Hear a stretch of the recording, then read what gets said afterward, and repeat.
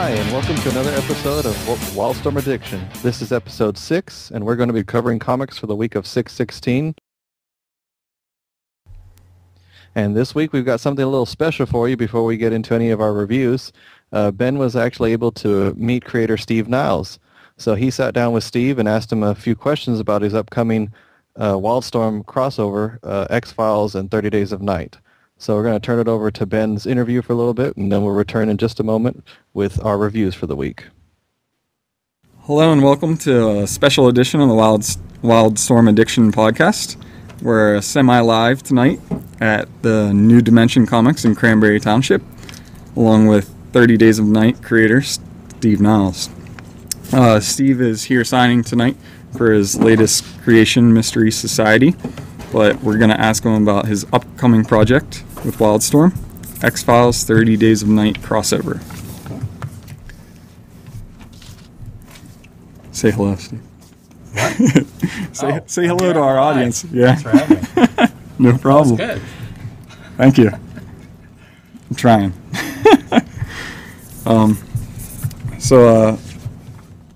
Steve, how did you get your start in the industry? I just heard you talking to another customer. That was pretty early on. Yeah, it was 1985, 1986, and I just self-published some stuff. I actually wrote Richard Matheson a letter, basically saying, you know, your book I Am Legend has been like screwed up at that point only twice, you know, in movies, and he sold me the rights to I Am Legend for $100. Oh wow! So that was sort of like my first big break. I was like 19 or so, and I started doing. I self-published for a little while, and just did some stuff with Clyde Barker, and then gradually I kept hammering away at it, and I had already been doing it over 15 years when 30 Days came out. So that's awesome. That's crazy. Like at 19, you went to another writer and to get his his work, basically. What propelled you to do that? I don't know. I don't know too many 19-year-olds that would like reach out like that and be like, "Hey." I was just like that, you know, little project boy. You know, I just would always say I made Super 8 movies. That's awesome. I was gathering my friends together, and I did like little self-publishing comics, and then I don't know when, but when I got it in my head and I was going to make some comic books, I just started writing everybody I knew or didn't know, just trying to figure out how to, get some material together. That's cool. Yeah, it paid off. It was really good. I wound up meeting Clyde Barker through Madison, and wound up working with him for years. It's definitely worked out. Cool. What were some of your influences? Obviously, some of the people that you reached out to. Yeah, I've been really lucky and to actually work with a lot of people who've influenced me. Like, I worked with Clyde Barker. I just finished a project with John Carpenter. Which is like, he's a huge inspiration. Yeah. Did some stuff with George Romero, early on. And all these guys are people that I just love. I'm working with Brent Wrightson right now. Mm-hmm. And I grew up, with his stuff. Giant fan. So, but Richard Matheson, as far as writing, he was always one of the big ones. He wrote tons and tons of great stuff. Fiona did the cover of that. Did you get to work directly with her at all? Oh yeah. We luckily thanks to Skype and stuff like that. She's in Calgary, but I work really closely with the artists whenever I can. I don't obviously get to be in the same room with them very often. Right. But I leave stuff wide open. For her to throw in her ideas. She pretty much came up with the look of the lead characters and their clothes and stuff. So I was like, I don't have a shop. Yeah, Joe and I are big fans of her because she's done a lot for Wildstorm. Mm-hmm. Yeah. Well, she did North 40. Yeah. She got nominated for the Eisner for that. Yeah. So, she's really great. So X-Files 30 Days of Night is releasing on July 14th. Did you initiate the crossover with X-Files, or was the idea presented to you by someone else? They brought it, Wildstorm, and IDW brought it to me, and they had 3 or 4 different ideas for crossovers, and that was the only one. I was just like, okay, I can see those, I can see that kind of working. I had just started working with Adam Jones at that point. And he's obviously, made his mark in music. He's in Tool, plays guitar for Tool, but he wants to do comic books for some unknown reason. So I called him because I wasn't really sure about it, and I asked if he would help out on this project. It could be sort of a test ground for him working on comic books, and it's worked out great. Sure. He came up with the twist that really made the whole thing work. That I have the other one. Can't say. But I'm actually, from going from kind of something I really wasn't sure how it would work to now, we've got 4 issues done now. I'm really happy with it. And I think like X-Files and 30 Days fans will both be happy. Did X-Files creator Chris Carter have any influence, or Carter, sorry. I can't even read my own notes. Carter. Yeah, sorry. Did Chris Carter have any influence in the series? If not, would you? We had to get approved by Frank Spotnitz and those guys all had to sign off on the scripts. Okay. And so that was really nice when they signed off and said we're getting the characters right, the dialogue was on. Awesome. Good news. All right, this one's coming from Joe, because my co-host Joe. Okay. He wrote a couple of these questions, and honestly, I don't know some of the background, but He'd sell them out. Awesome. All right. The recent movie that came out, X-Files, I want to believe, offered some closure of sorts to the series.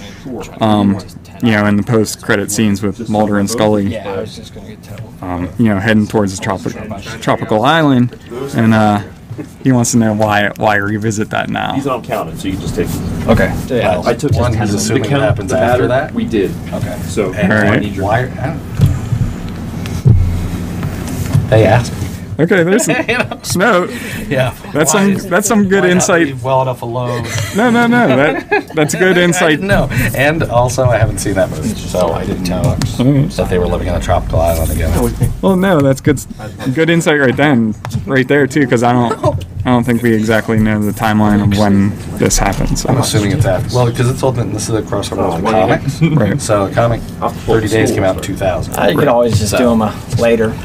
That was around the first movie, I think.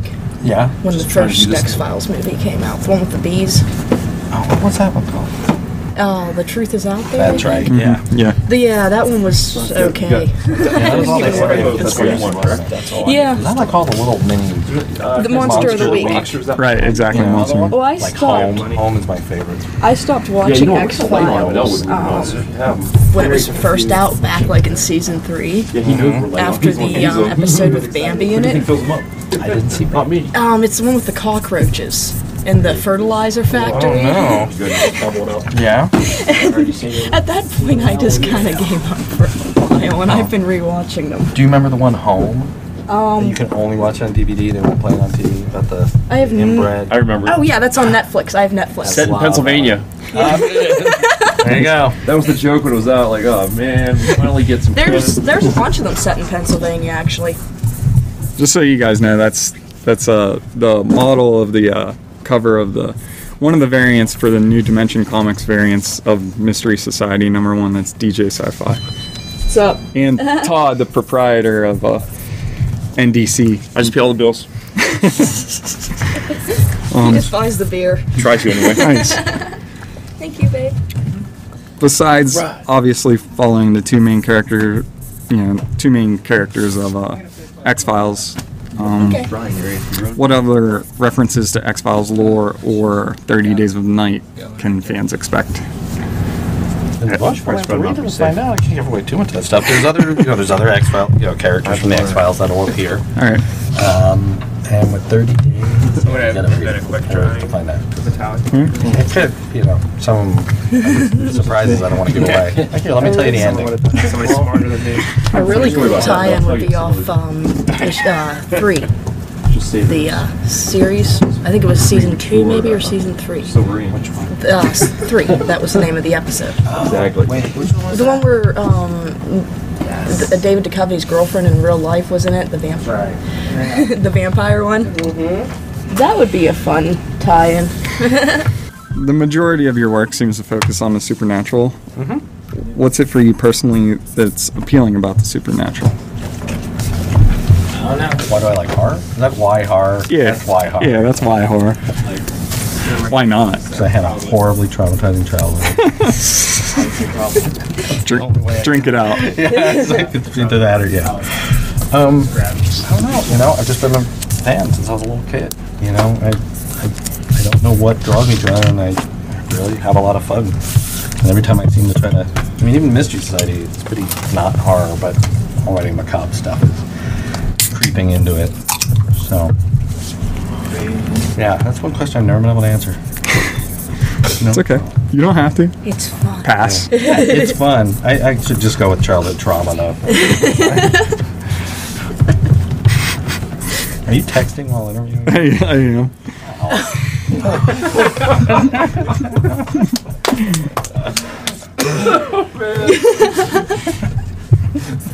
Sorry. That's the best part of the interview right there. Yeah. Steve's like, I've sunk this low. I No, can't no. even compel. The guy that wanted to interview me, I can't even be compelling. I know. It's my wife. I can't not do that. Sorry. Honey, don't kill me. I'm buying comic books. I have a funny story about that. So, does the new crossover allow for a sequel of the series? Yes. Awesome. These are yours. And Okay. I'd be actually, it should be really fun, actually. dry. I'm so dry. Are there any Wildstorm universe characters or titles that you'd like to tackle? I know my co-host. No. Did I say that too quick? Yeah, you did. Wait, I got Jim Lee. I mean, you got somewhere. Wetworks. Wetworks is vampires. Yeah. All right. Fair enough. Hey, did you come up with those things for me, Todd? Thanks. All right. Wildstorm. I'm doing No, I other forgot stuff about with Wildstorm too. So This is a good nothing sort of with their chat. universe. Okay. Fair enough. Right, Kip? Yes, Ben Abernathy is my Who's this editor supposed to be who with? edits all these titles. Who's supposed to be Is this supposed to be There's my wife. He's gonna take it personally. And your wife. Oh, I haven't even. I was telling her to come in. I don't know. She because you were calling me. I'm sorry, It's gonna be a great episode. Yeah. Come on in. No, it was Fun to fun. independent piece of art. Yeah, I know. Sarah, Steve, Sarah. Hi. Sorry. Good to meet Well, at you. least it'll have that almost live feel. It does. Yeah. I've just seen All right. I'm gonna skip one of these, but last one. What? What are you skipping? Is it personal? No, it's not. It's Another just 30 Days X-Files? no. It's just one that I'm not familiar with. Number 10. Yeah? Yeah, rolling. Talking about the Spectre cartoon. You want to do it? Yeah, I guess. I mean, now that we're talking about it. All right. I guess we should. That would definitely work. My co-host loved your Spectre animated short, which was. I never got to see it, Steve. I'm sorry. Jeez. You act like I have all this time to take in all this media. In horror.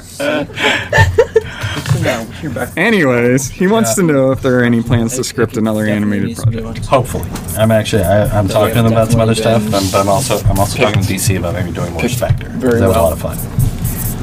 Is that something that you like to work with, that other kind of media? It's funny, like when I bring them here. I was really surprised, you know, one, they let me do PG-13. Yeah. Okay, that's. I'm like. So, I know I grabbed 10 of them. I was able to, you know, do a little mini horror movie with, you know, super good characters. So it was fun. It was a lot of fun. All right. If you could pick one supernatural creature to be, which would you pick and why? To be? To be, actually be. It's like, it's the superhero question. What superpower could you have? I really don't know. I stumped them. You did. You stopped me. Yeah. Kind of sick of vampires. No. Oh, yeah. Nice poke at Wetworks. That was good. What? It was a poke at Wetworks. That's No, cool. I was poking myself. Vampires? I know. I didn't know. I really didn't know Wetworks had vampires in it. That's what. I remember the toys. Yeah, that's. Sorry. You're just gonna get me fired from Wildstorm now. Do you need him to sign these? Please. Todd, do you have any questions you'd like You to want to ask? bust in that for a minute? That way I can't those will say be it. done. When do you want to start drinking? I already made You want an to offer. interview Todd now? I've known Tom for a long time. No, I think I had two questions about the book. One I already asked about the word we can't say on your podcast, and the other That's question. the S word. Remember, The S word. Suck. Suck. Yeah. I think because he can't say it on TV, I think that's a bit of the line for us. So it's not liberally, maybe HBO, but like You can say it on network. if the kiddies can't see it at 10 o'clock at night, even I don't know. It's you can just, say I had the same fight with the S word after like 7 p.m. now. That just needs to change. Yeah, I don't disagree. It's probably only once, though. Well, it was only once in his comics, so. All right, fair enough. But if it's only once, If maybe NBC can do it. it's and I don't think it was a pivotal part in the story that needed to be. Here I'm criticizing the guy who's scribbling autographs. It's not a criticism; it's a question. I'm just curious Way to get your if there was thought behind it, or if it was just that's what you wrote and that's what In you the wrote. dialogue, just try to sound natural. And obviously, everybody I know has a foul mouth. Well, Are we still on the air? No. Certainly hope not. No. Anyways, I appreciate it. Thanks a lot. I'm sure all the guys. What? What? No, I'm trying to say I appreciate the interview, and I'm sure all the fans out there will enjoy listening to it and are looking forward to the crossover that's coming up. Yeah, send me a link. Absolutely. Yeah, just through my website, just steve@steveniles.com, and then I'll post it on all my... Absolutely. There's your plug right there. Oh, did I? I thought we weren't recording. Oh, yeah, we are. Wow, what a crazy interview. I just, again, want to thank Steve Niles for coming out and agreeing to do the interview with me while he was doing a signing at New Dimension Comics in Pennsylvania. And, yeah, I don't know what you guys thought, but I'm really looking forward to the crossover. It sounds like he included some juicy tidbits for us to look forward to. Yeah, it's really cool that he agreed to do that. I got to meet him when he was here in Texas about 2 weeks before, and he was really nice, really cool. So yeah, that always makes me pumped for any project that a creator's got, when you get to meet them like that. So Absolutely. anyway, we're going to go ahead and move on here to a review that a lot of people were asking us about, see what we were going to do, which is the original graphic novel, A God Somewhere, which is written by John Arcudi with the art by Peter Snedberg. I'm sorry, Peter. No way I could find out how to say your name. And Bajarne Hansen, I guess. Yeah, And- I suckered you into that one. Yes, you did. No, I knew. I mean, I really do apologize. There is no way. I wish there was like an online place you could just go and listen to the creator's name somewhere. Seriously. Yep. Because I really do want to say it correctly. But anyway, A God Somewhere, like I said, is an original graphic novel. And it's one of those that, we saw it listed a few months back, and since it was creator-owned, we debated about whether or not to cover it since it was a graphic novel, which means that, it was going to be a lot more expensive than just picking up even a 6-issue miniseries. But, both Ben and I both decided to get it, and I think we both can agree that we do not regret it in the slightest. Absolutely not. Yeah. A God Somewhere, let me just preface it by saying this. A lot of you have probably seen around the net that it's gotten a lot of praise, a lot of good reviews. I just want to preface it by saying this is when stuff like this is when the comic medium is at its best. They took this, and even the fact that they chose the graphic novel format as compared to a miniseries, that's the kind of thought that was put into this book. And as Ben and I get into it, you're going to see just how much thought was put into this story. Real quick, my only experience with writer John Arcudi came when he did the original Gen 13 run. He did a run, I think somewhere 25 on into the 30s. He had a nice run, and back then I just remember I didn't enjoy it as much.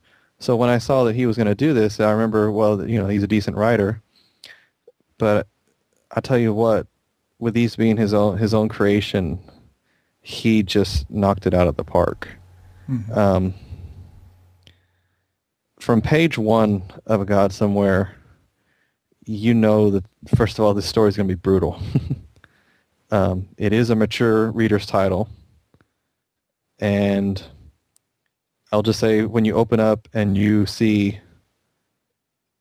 basically a little girl crying at her mother's feet, and by the way, there are spoiler alerts.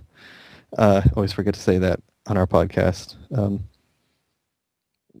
because this is just there's just too much here to not talk about spoilers. You got a little girl crying at her mother's feet, and basically her mother is missing half her head, and there's this raging inferno around them, and you're like, what is going on? And next page we go to something more pleasant. So it's like right away Arcudi's teasing us with that something very bad is going to happen in this graphic novel by the time all is said and done. The good thing about this is that we follow 4 characters. We follow 2 brothers, Eric and Hugh Forrester. Hugh has a wife named Alma, and then we also have his best friend Sam. Thank you. Yeah. How did you know I was going to ask you his name? Sam Knoll. Sam Knoll. Yeah, it's funny the way that you do get to learn the characters' names, because they do repeat them kind of conveniently here and there. It's not forced, but he does it enough to where you do learn their names pretty quick. So, Arcudi takes some time to just kind of give us the feel for these characters. Eric seems kind of like the adventurous one, and Hugh seems like the reserved conservative one. They're having a simple discussion about buying a boat, which all 4 of them can use. Eric works for UDS, which is a take on UPS, obviously. And so Arcudi just takes time to show us these characters, just show that they're normal people, just kind of dealing with simple little issue of buying a boat.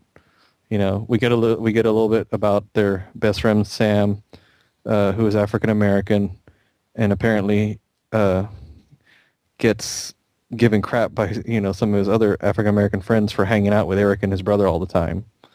And so it kind of shows you that Sam kind of feels like an outcast, because they're always bothering about that. And then Arcudi takes us into one of the strengths of this book, which is he uses flashbacks to kind of give us little origin stories, I guess, for each character. And the first origin story we get is how Eric and Hugh met Sam, and it's the classic, he's in a southern school, and I'm sorry, am I saying that right? I don't remember where exactly they are, but I remember he's the only African American in this school when he's a young kid. Is that correct? I'm not exactly sure where the school is. It doesn't seem... It's somewhere in California. It's Los Angeles. He had just moved from Oakland. His father got a new job. It's Los Angeles because one of the bullies is looking at the Los Angeles Times. I just saw that. It's on page 10. So anyway, of course they beat up Sam, and Eric and his brother Hugh come to Sam's rescue, and that kind of shows that that's the first time that they all meet each other. And these boys don't beat up Sam just because he's black. I mean, maybe they do. It's because the LA riots were happening at the time. Mm-hmm. So that's their instigation right there. Yeah. Yeah, because they start off by yelling at him and calling him the N-word. Yes. And then we fast forward again, and we're back in present day, and apparently the guys are watching the game, and this was kind of a weird scene to me. I don't know if I'm gonna get your take on it, Ben, in a second. But the scene where he's asking about the science magazine, talking about the metal storm, which is like meteorites coming down, and basically they end up making fun of Hugh for that. I didn't catch what exactly happened there. Did you get a clear read on that? I didn't take too much from it. They were kind of making fun of him for being a geek, like why he would think that would even be possible or something. Mm-hmm. Because at first, when you see this, you think, well, gee, this metal storm they're referring to, maybe that's going to play into the story, because sometimes obviously in, superhero lore, there's always some catalyst, and sometimes it involves, stuff from outer space, and that's where I thought this might go, but that just kind of got left by the wayside. Yeah, I think it's kind of a throwaway or just a nod to, previous literature. Yeah. So anyway, after that, they have a fight, and kind of shows that Hugh feels really distanced from his brother Eric, and of course he has his wife Alma to comfort him, and Sam, pretty much has nowhere to go, so he kind of goes to a lookout point that oversees the city, and all of a sudden there's a huge explosion in the middle of the city. So we're 20 pages in, and that's about, the length that Arcudi has taken to establish these characters, and by now you really have a good sense of each of them before we get into, the really fantastic parts of this story. Because basically what happens next is, the explosion turns out to be Eric's apartment building, and it's just gone. It's just reduced to rubble, and you see a quick glance of that scene from earlier of the girl, trying to wake up her dead mother.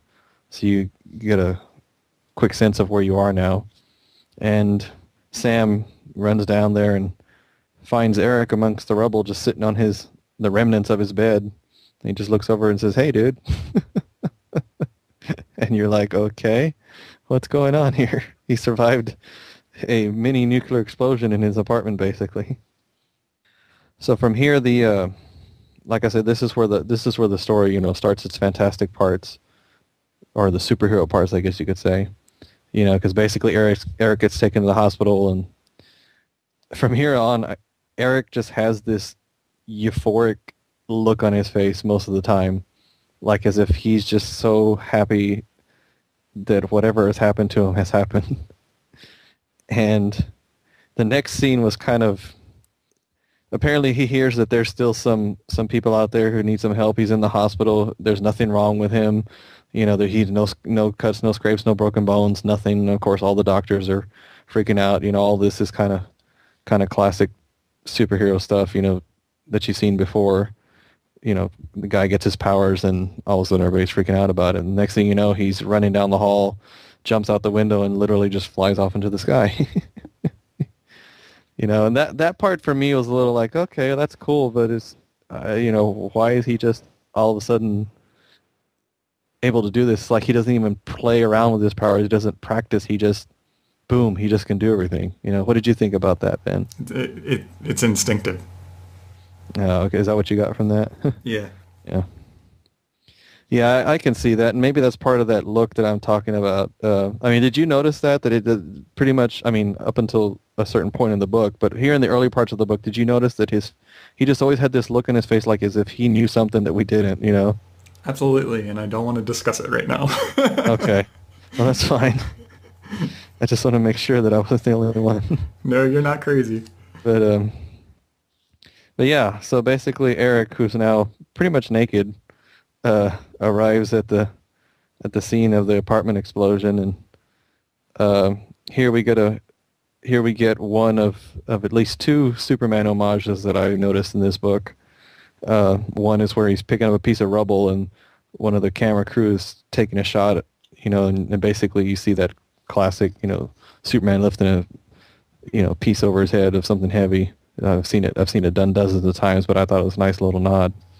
Yeah, but you don't normally see his junk hanging out. No, not normally. Not in any official DC publications. But so basically, this is his introduction to the world. The world has its first superpowered person. Further into that, we get another flashback, and this time it shows us how they met Alma for the first time. It was actually Eric and Sam who met her first, and through them introduced her to Hugh, and apparently somewhere down the line she fell for Hugh, and that's how they got married. But of course everybody's freaking out, everybody's concerned about Eric, and Eric just decides to go take a nap. He goes with Sam to his place, and Sam's calling Hugh, and they're just discussing what should we do, what's going on. You know, I mean, it's very appropriate. You know, I felt like this is exactly what everybody was having the right reaction to this, and that's why Eric's attitude was so I don't want to say out of place, but it was so noticeable because everybody else to me was reacting to this exactly the way they were supposed to. They were freaking out, you know. And next morning, Eric wakes up, and first thing he's doing is perched out on the window. This is the part that I thought was really cool. He's talking about, you know, that what happened to him is a miracle, you know, because it is established by the way that he's a Christian. So, and I think it is important to mention real quick that both Ben and I are as well, and that's the perspective we're both coming from this, because I know I'm going to bring some stuff later concerning that if you're not, you may not have picked up on some of this stuff in this graphic novel, and I'm not sure what our Crudy's beliefs are, but if he doesn't believe, he definitely did his homework for this one. But then he turns to Sam and says, you know, I don't want you to be afraid, everything's going to be all right. And he proceeds to jump out the window. And that's the end of chapter 1. Yay. Which I'll just say real quick, it's interesting that he chose to break these up into chapters because they're 48 pages each. So that doesn't, I don't think that he would have done a 4-issue miniseries of 48 pages each. So it's obvious that he planned it out that way. But it kind of allows for passage of time too. So anyway, I'll let Ben take over chapter 2.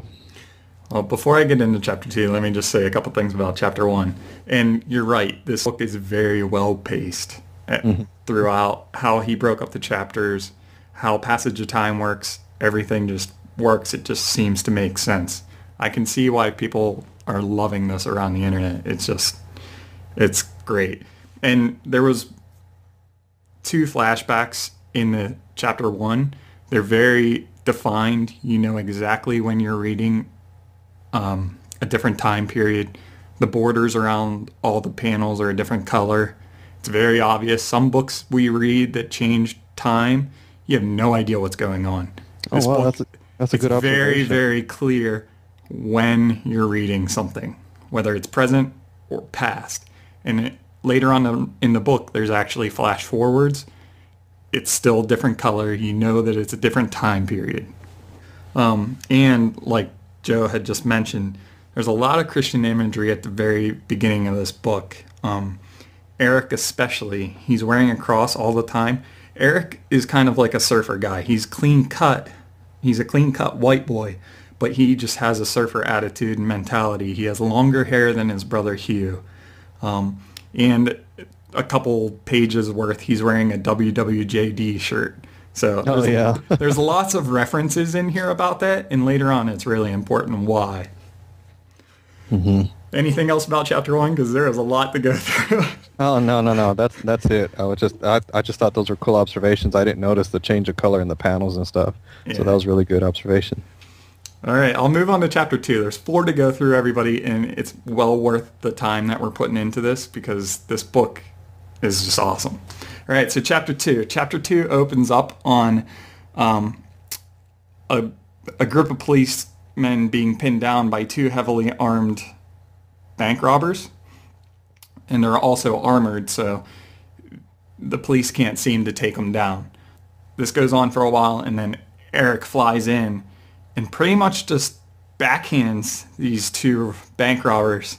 And you can't really tell, but there's a lot of gore in this book, and it seems like their faces got smashed in. You don't know. Later on, it says that they sue Eric, so I guess they're still alive, but it didn't take much to take them out. We'll just say that. And then we see Eric is given a penthouse suite at a local high-end hotel for free. And, you know, they mention really quick that this is good promotion for the hotel. Eric has to kind of keep a low profile because the media just keeps wanting to go after him. They can't seem to get an interview with him. Nobody knows really why or how he got his powers. So he's trying to maintain a low profile. And even the hotel themselves haven't told anybody that they're doing this pro bono. Sam visits Eric at the hotel and tells him that, he doesn't even know his own powers yet. So he's pretty concerned for him because I guess Sam was concerned that he didn't know that he was bulletproof, but he just kind of flew in there and took care of those 2 bank robbers without even thinking about it. So like I was saying earlier with chapter 1, it seems kind of instinctive to Eric. Like he seems to know that this was something that he always knew was going to happen to him. He even goes on to tell Sam that, even Jesus wasn't afraid. So any who are righteous should lead by his example. And he believes that his gifts were given to him by God. And Sam was never a believer, so he's kind of freaking out right now, as they all are around Eric. And then we move on to a flashback of Sam moving in with Eric into his crummy old little apartment. And Eric even says that he'll hook him up with a job delivering packages with UDS and help him. As Eric's kind of helping him move and unpacking, Eric finds a picture of Alma that Sam had in his stuff while he was moving. And he kind of is like, dude, why do you have this? Like, this is my brother's girlfriend. Like, give it up. Because in that first interaction, the very first flash forward, we see, or flashback, sorry, the second one at the end of chapter 1, we see that Sam really liked Alma at first, and she didn't really have any interest in him at all, but totally had eyes for Hugh, like, immediately. So he just tells him to give it a rest and that it's never going to happen. Like, they're dating. Get over it. And then we flash back to the present. I'm sorry, I just realized that was a flashback. We go back to the present, and Alma and Hugh are having their 5th wedding anniversary. So they're having a big party at their house, and Hugh is all upset because Eric didn't come. And obviously Eric's kind of laying low because of all the media hoopla around him. And Miss Forrester, Eric and Hugh's mom, says that she'll take care of it and starts calling all around and tracks down Eric and says that they'll all meet tomorrow for church. So then we go to the next day and we see Eric at church, and he's kind of at the front pew, and then everybody's all spaced out behind him, and he's kind of separated, and he's like, he has that weird euphoric face again. We go outside and we see that Eric's family is trying to get through the mob of media, and they can't get into the overcrowded church, and the church already has too many people and it's a fire hazard, and they're frustrated and ticked off. So after the end of the service, Sam sneaks Eric out of the church and gets him to Hugh's house. And they all kind of catch up, and this is the first time that they all see each other after the big explosion event that happened to give Eric his powers. I guess it gives him his powers. We'll find out later, I guess. Hugh's finally relieved that he gets to see him because he had been so scared about what had happened. And in this scene, we finally start to see Eric's facial features change. Like, he's starting to get scruffy, and he had been clean cut at the beginning of the story. And you'll see this change throughout the story as well.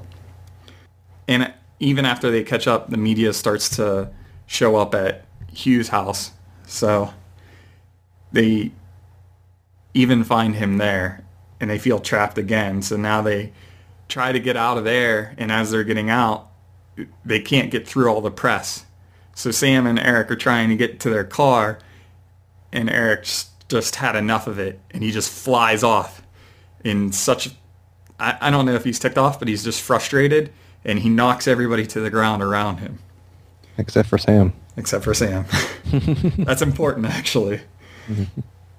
Next, we see that Eric even has a full beard by now, and Sam is giving interviews with the press because, Eric keeps trying to get away from them.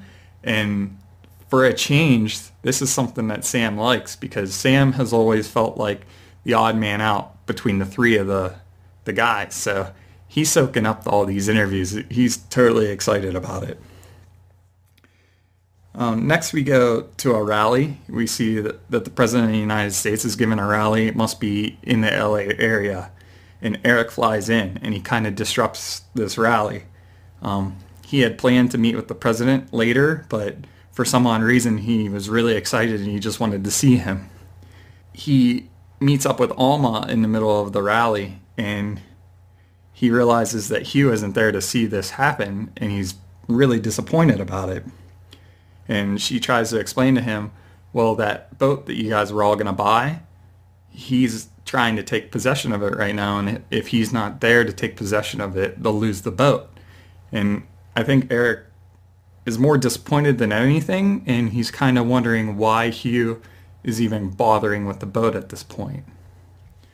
So Eric flies off from the rally to go talk to Hugh on the boat, which the president is freaking out about this whole ordeal, what just took place, because he just flies in to disrupt his rally and then flies right out. So Eric and Hugh have this conversation on the boat, and they're kind of upset at one another. Eric has concern for Hugh and Alma. He really wants to protect them. So he wants to try to get Hugh to move to a better neighborhood, because there had been some recent robberies and break-ins in Hugh's neighborhood. I think Hugh tells them Hugh is having problems with Eric getting all the attention, not in a way that, he wants attention, but he's just shows concern for his older brother. Eric, in this meeting, he realizes that Hugh isn't necessarily showing concern for him, but he's actually scared of Eric himself. And this flips Eric out to no end, that his own brother is scared of him. This is where things start to change in Eric. And he's pretty upset. And he flies away from that boat scene, and he goes directly to the original meeting that he was supposed to have with the President of the United States and the mayor of the city that they're in, I guess LA. And he's soaking wet because it was raining, and he just comes trudging into this boardroom, basically. This boardroom scene isn't pleasant. This is where, like, that previous meeting that he just got away from with Hugh, he just snaps. He just starts to understand that even the president is scared of him. Even the mayor is scared of him. If Eric's not on their side, they're concerned. They don't know what he can do or what he can't do, basically. So at this point, Eric realizes that, these people are scared of me. I can do anything I want. You're just a man. He actually calls the president, you're just a person. Who are you to, be president of the United States, basically? And you see the shock on their face, and they have legit concern at this point. They're scared. And even at this point, Eric even asks, during that summit with the president and the mayor, he's like, why didn't you get Sam here? Sam's his best buddy. He's like, I asked you to get him here. Why couldn't you even do that? He's pretty upset all around. Things seem to not be lining up with his timing, what he wants to happen. I mean, small, simple things, but it's enough to set him off, and he's not enjoying what's going on with it. So now we go to a flashback of Alma giving the first kiss to the best man at, her and Hugh's wedding, and that happens to be Sam. This is really quick. It's just thrown in there, but it's something that Sam really holds on to and latches onto. Everything about Alma, he really takes to heart. And he, like I said, he seems like the outsider of the three. So this is really important to him. We go back to the present, and there's a couple beat cops checking the Forrester residence. And this is the neighborhood that, Eric really wanted Hugh and Alma to move out of. And he actually at one point asked the mayor, hey, can you please check out the neighborhood, make sure that my brother is safe and his wife is safe. So that's what these beat cops are doing. They're checking out the neighborhood. They see an open door at the residence that they're supposed to be protecting, and they freak out. They're like, oh no, something's going on. It's at 2 o'clock in the morning, so they're like, this can't be good. So they go in to check the residence, and First thing they see is Hugh on the ground, beaten and bloodied. And they're like, oh no. They call for backup. They keep going further into the house. And you see Eric with Alma behind him, obviously battered and bruised. And it's obvious that Eric raped Alma. And this is how chapter 2 ends. Yeah. Eric is totally flipped. Yep. Definitely gone crazy. Any thoughts on chapter 2? Yeah, I mean, like you said, this book does have a lot of Christian imagery as we keep going, and, that look on his face, like we said, it's very euphoric at the beginning, but as he starts realizing things, he doesn't have that look anymore. In fact, for example, like right before he flies into and interrupts the interview that Sam was giving with the reporter, he's flying, Eric's flying in the clouds, and he's got his arms outreached, obviously a reference to Jesus Christ, and even when he arrives at the presidential, rally, and he's, hovering above the crowd, and again, he has his hands, out and open towards them, and his hair's longer, and, like you said, he's more scruffy now. And there's that scene, right after that where he's on the ground and all these people have their hands around him, just reaching out to him. He's just got this huge, smile on his face. Yeah, that's a good pickup. Like when crowds would gather around Jesus and he would just heal them just by them touching his clothing. Yeah, so that really reminded me of that a lot.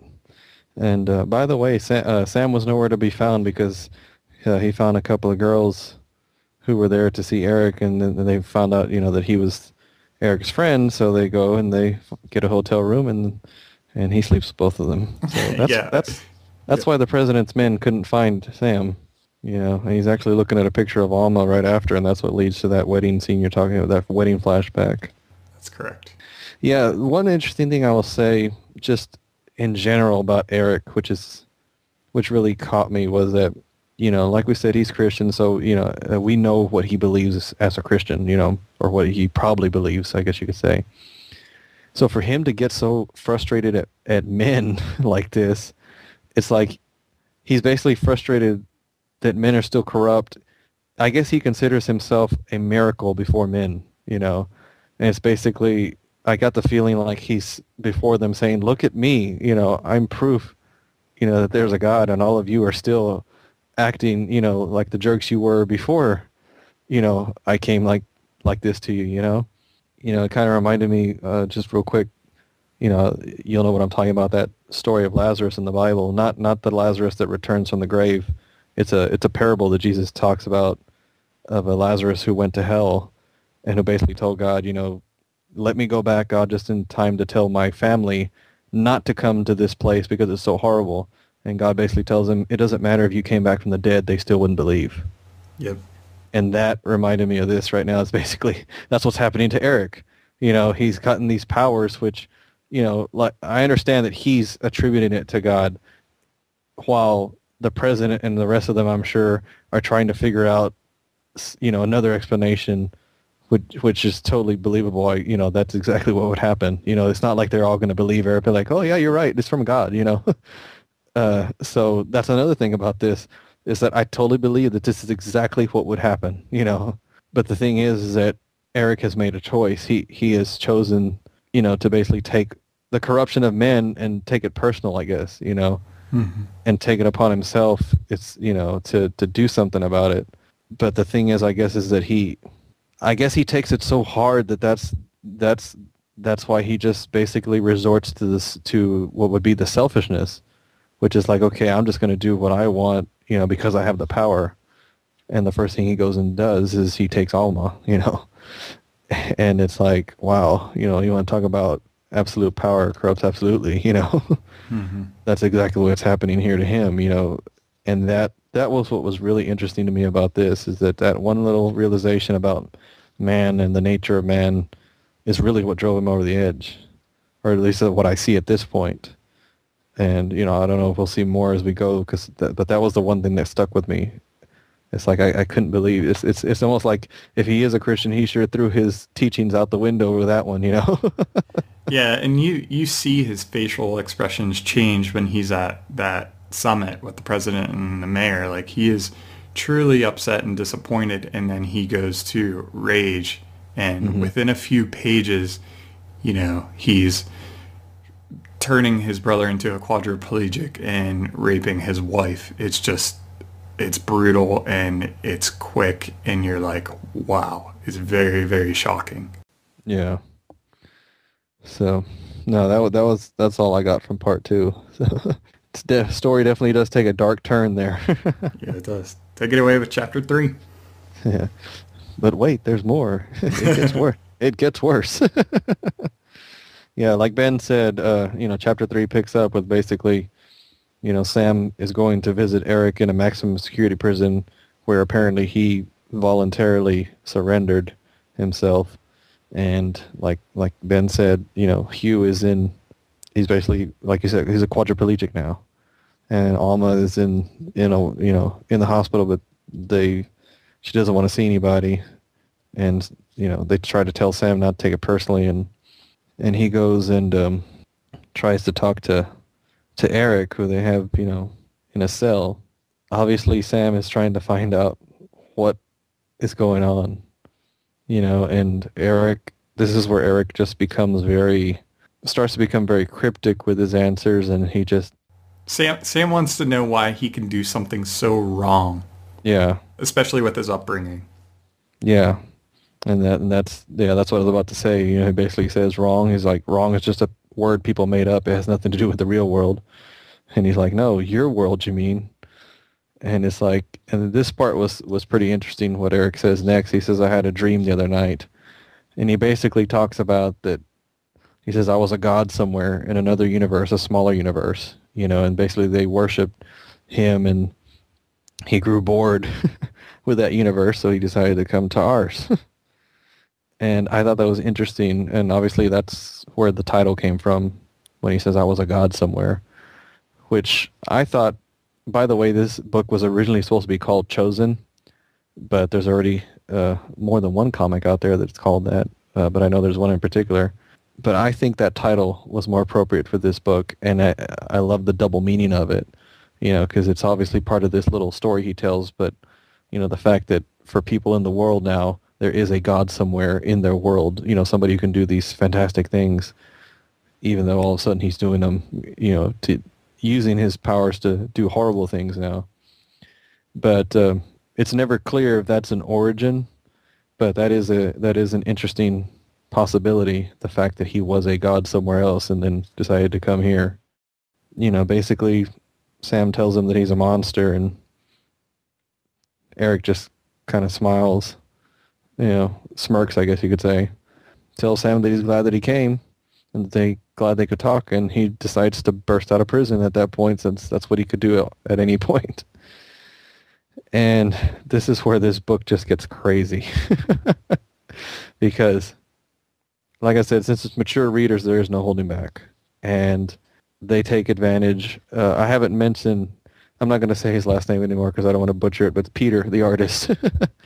His art in this is just really good. Up until, this point, we've seen a lot of great facial expressions, a lot of great scenes, a lot of detail. I mean, I didn't research, see what else he's done in the past, but his art here is just really good. And here, he gets a chance to do some all-out action. The man could draw some gore. Yeah. This guy could do well to draw the Authority, I think. But yeah, basically we go into Eric versus the military. And he starts by taking on a tank. And I mean, there's just some awesome shots in this battle. I mean, this is a amazing battle. I mean, he takes a shell, direct hit, and all it does is shred his clothes, so he's pretty much naked again. Yeah, and it's funny. The funny thing is, that's exactly what would be happening. You're getting shot at. You're getting. Yeah, his clothes wouldn't survive the stuff that he's going through. So I totally get why they keep doing that. What's funny about that, though, is any action movie that you've seen in the last 20 years of your life, that happens to the woman, and we keep saying, hey, that would never happen. But really, it probably would. Yeah. Yeah. Yeah, because basically he grabs the tank and tosses it at a random building, which I was like, why, and when the tank hits, you get to see people flying out of the building and body parts, and there's a baby and there's a woman flying. I mean, I didn't see that. There's a couple of people who were having sex too, apparently. I didn't see that earlier. But it's just all this, and even, I mean, it's morbidly funny, I guess you could say.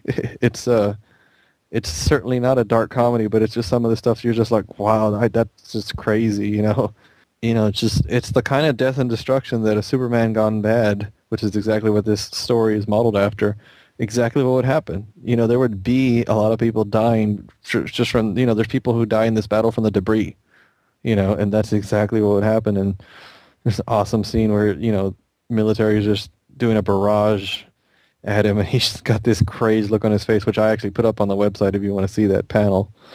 Just got this crazed look on his face, and he just, basically turns into a self-made bomb and just explodes in the middle of all these soldiers and just, eradicates them all. You got choppers, and he's still, this part. I couldn't believe this. He starts throwing the dead bodies at the chopper. That was just, I was like, wow. Don't give all the good stuff away. Yeah, well, you guys have to go see this. I mean, okay, then I won't give away page 116 then, because that's a pretty gory page, a pretty messed up moment. But I'll save that one first for you guys who are going to go buy this. Yeah, and then he takes off. Sam is left there with a few surviving soldiers, just asking why. If he wanted to escape, why didn't he just fly away? And it's obvious at this point, escape was not his plan. Crazy, crazy, crazy. And he, time passes apparently from there to forward, because the next time we see Eric, he looks like a really buff Willie Nelson. He's got the long braids, and it's obvious he's been out and about for a long while, and just destroying towns at random. Yeah, it's been about 2 to 3 years since that event. Sam is part of a media crew who's trying to track down Eric, and they're actually using Sam to help, since he is Eric's friend. And of course, he's kind of reluctantly doing it, but apparently he works for, what do they call it? It's basically their version of Time Magazine. I forget what they call it. Timely Magazine. Timely, there you go. Yeah, that one's never been used before. And, there's more. I mean, there's just so much gore, with every battle that they engage him in. I mean, these poor soldiers have no chance. Any way you can think of killing a soldier, I'm pretty sure Eric comes up with it, because I see different ways as we go through. And, we get references back to Alma and Hugh, who, Hugh's in a wheelchair now, and Alma's pretty much taking care of him 24/7. This is where they establish that Eric's power is telekinetic. Is that correct? Mm-hmm. Yeah, and they actually kind of confirm that when I don't think that's a nuke, but I know it's one of their more powerful missiles they sent after him, and it makes a crater around him except for the little bit of land that's under him, and it's perfectly rounded shape, so you can tell that there's a force field around him. So now we have two, explanations to his powers. And then he walks on air. Yeah, that's true, which I guess would be a reference to the walking on water. Exactly. So apparently the military figured out this whole telekinetic thing because they developed some cool laser that can break through the field. And this is their first chance to try to take Eric out. Because when they use it on him, they basically almost just about blow off his foot. So ultimately, Chapter 3 ends with Eric being severely wounded, and Sam still just kind of, he's in a daze. I mean, he's there, but he's not there. I mean, you see this part where he's actually a little torn about the fact that his friend is hurt. yeah. Yeah, because everybody obviously is happy that they finally have a chance to kill Eric. Exactly. So, what did you think about that chapter? It's just the passage of time is done so well, and I'm going to talk about it a little bit right here because as I get into chapter 4, there's a lot of back and forth that happens, but it's so easy to read. It's so clearly defined. You have no problem understanding it. It might be difficult for you to understand what we're explaining right now, but as you read this book, you understand it instinctively. It's not a problem at all. The downfall of Eric was just awesome to read and look at. And it doesn't feel rushed either. No, not at all. And I've never seen such disgustingly beautiful artwork. Yeah, that's one way to put it. I really want my wife to read this book because it's an amazing read, but it is disgusting. And I'm hesitant to be like, babe, read this book. It's really, really good because it's tough to look at, but so well done. Yeah, very realistic. So, chapter 4. I may as well end this thing. Chapter 4 begins with Sam's media vehicle that's out in the desert that's, along with the military tracking down Eric. So their vehicle that him and a couple other guys who take pictures and shoot video, it breaks down in the middle of the desert. And the military basically is saying, hey, we're going to have to leave you here. We finally were able to hurt Eric. We're going after him to finish this thing. If one of you wants to come with us, great. If not, we'll send for parts and we'll have a driver come out and pick you up. So, sayonara. They basically take off and, the three of those media guys, there's another guy there as well. They're all kind of the same group recording what the military is doing to take down Eric. They're all hanging out in the desert. They don't know what else to do. The photographer goes off. He's kind of ticked off at Sam that, the military would have obviously chosen Sam to go along with them, but Sam chose not to. He stuck with those guys. But he storms off. He's ticked off. He just goes off into the desert. And on his way out there, Eric plummets from the sky right near him. So he comes freaking back. He comes flying back to the group going, come see what happened. Come see what I found. And it's Eric laying out in the middle of the desert, obviously wounded. He was still able to fly, not too well, apparently. Eric, I guess, is unconscious for a while. So lots of photos and videos were taken of him. And then as Eric wakes up, apparently he has more than just, well, I guess it is just telekinetic. Because as he's waking up, he realizes what's going on around him. And he just kind of explodes everybody around Sam. He spares Sam, but everybody else that was standing around him, dead. How should I put this best? They're all soup now.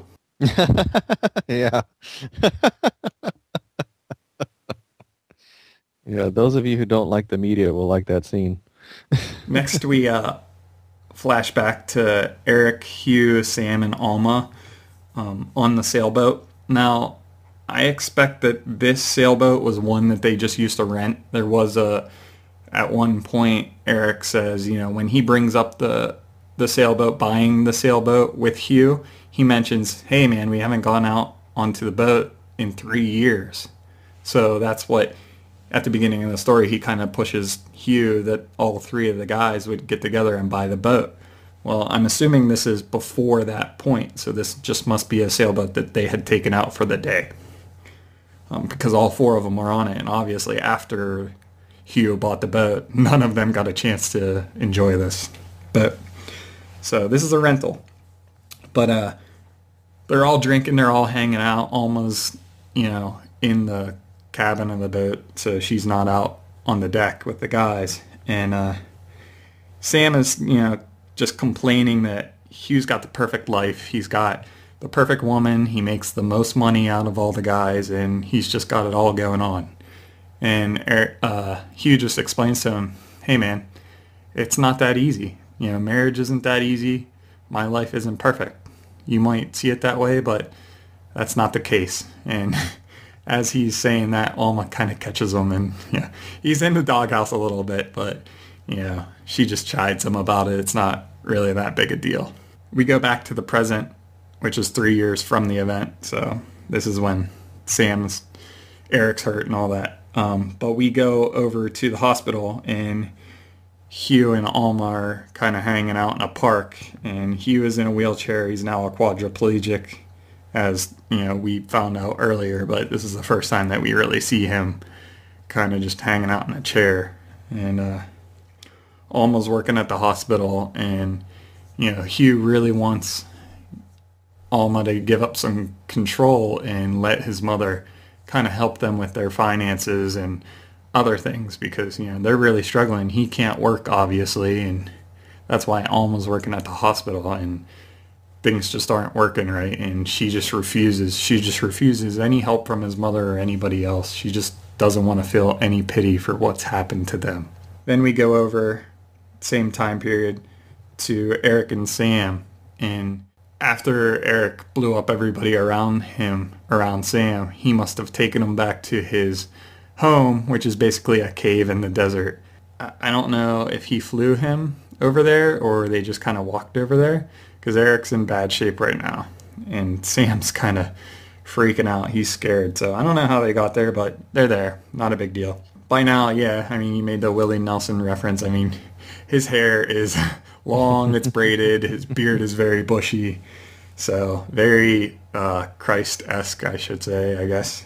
So Sam, basically, this is the first time that Sam in 3 years gets to talk to his friend one-on-one after he escaped from the maximum security prison.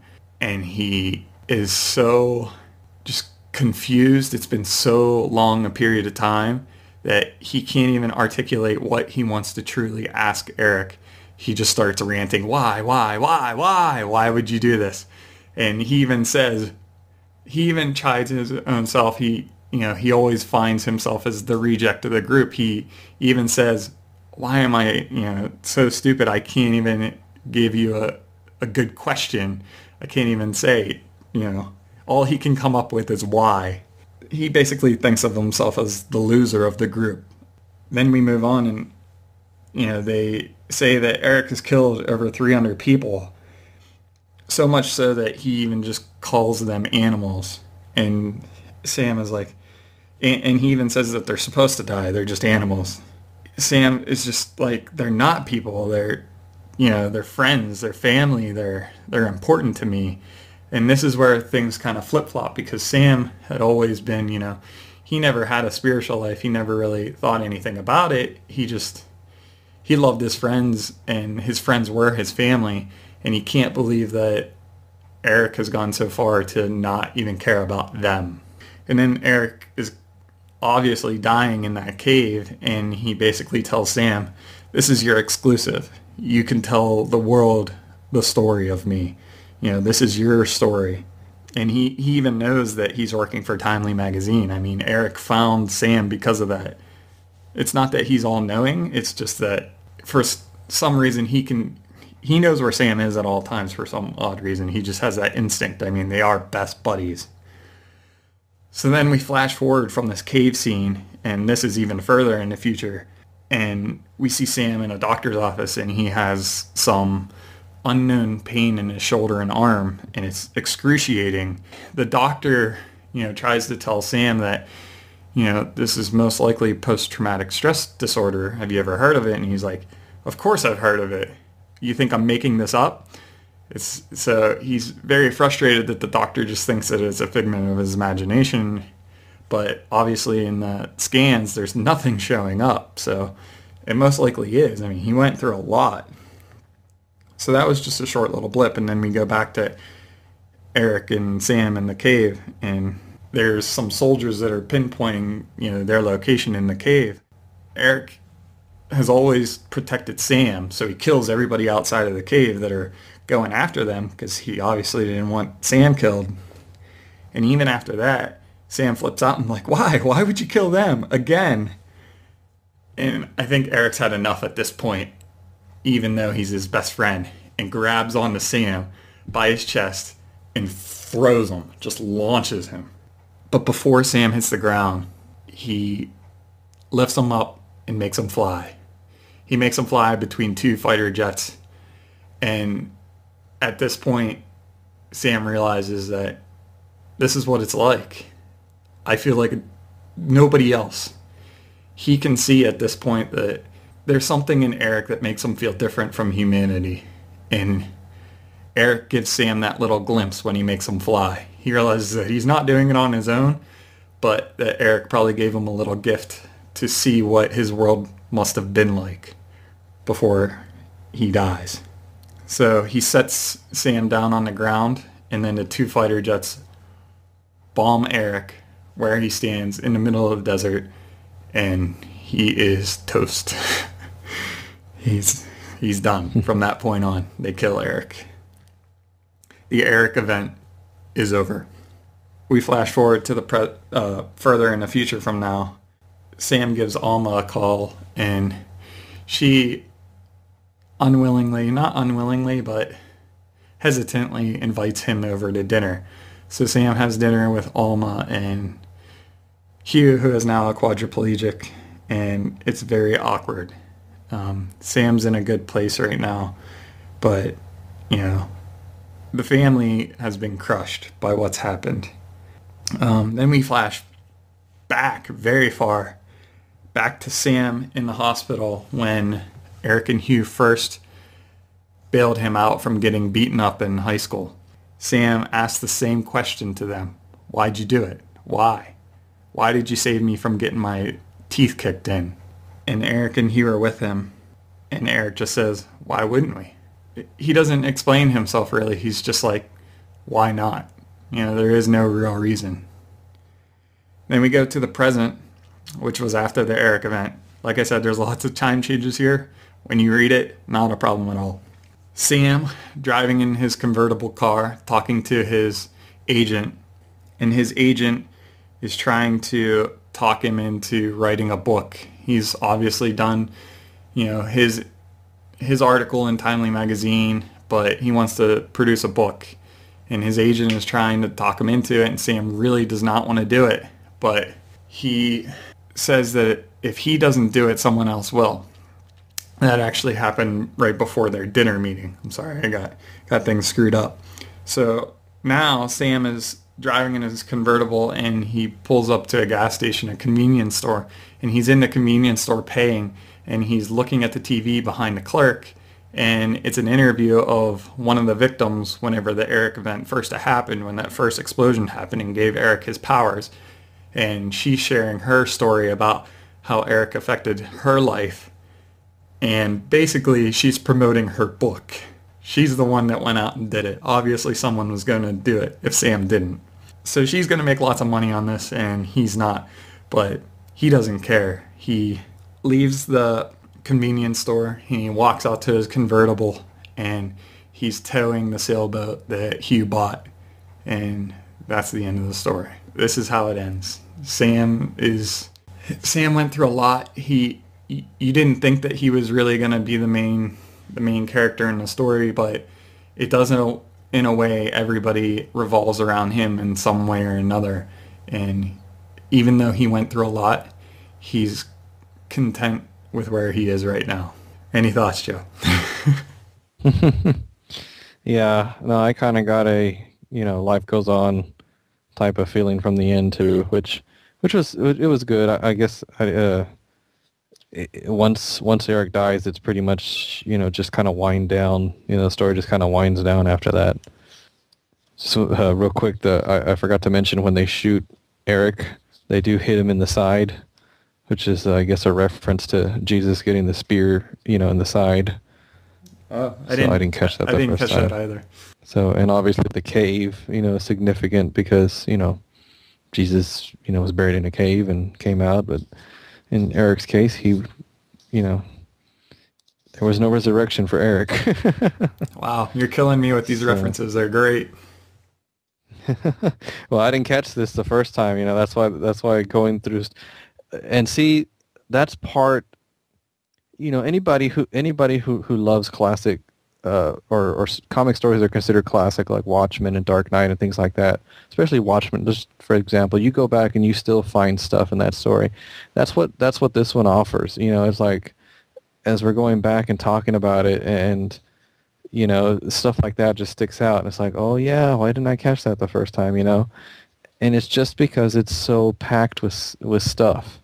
Just little nuances here and there, and things. Not too many blatant things that you have to really think about, and that you have to kind of search for, kind of keep a certain mindset, like I said, and you'll pick up on this stuff, and it may take a couple of readings to do so, So no, just a really good example of a comic. It's a graphic novel, but it's still the same. It's the comic medium, at its best. That's the bottom line. It's just a really good story. So do you want to give your rating? I know you already did it on your written review, but just let everybody else know. Yeah, no, I gave this a 10 out of 10. I think it's one of the best stories I've ever read, just through and through. It's just awesome art, awesome story. It's structured, everything. I mean, I was not disappointed in this at all. I even felt satisfied with it. Like I didn't feel like, ooh, there needs to be a sequel to this or anything. No, there doesn't have to be. Nope. It's done. The story's good. It's done. Yeah, I agree. I also gave it a 10 out of 10. When we first decided to do this podcast and we set up the rating system, I was like, man, we're never going to see a 10 out of 10. Which, if you guys have listened to before, I've gave one issue of The Authority a 10 out of 10. But and I was crazy about it. But yeah, this story, definite 10 out of 10, hands down. You don't even have to second guess that. It is amazing. And one of the big reasons why I gave it that is it has an insanely high reread value. You just want to read it over and over again, and you'll never get bored with this story. It's awesome. And no, like you said, Joe, it does not need a sequel. It is perfect. It's buttoned up right where it is. Yep. So if you've been on the fence about getting this, especially because of the price, and realize it's a big investment, invest in it. There's ways to find it out there, where you're not going to break your wallet. So anyway. Joe and I just want to thank everybody for supporting us, especially with the move to the new website. And we hope that you're enjoying it. And please leave us comments on our reviews on the site and on the podcast. Thanks a lot, guys. See you next week. Yep, we'll see.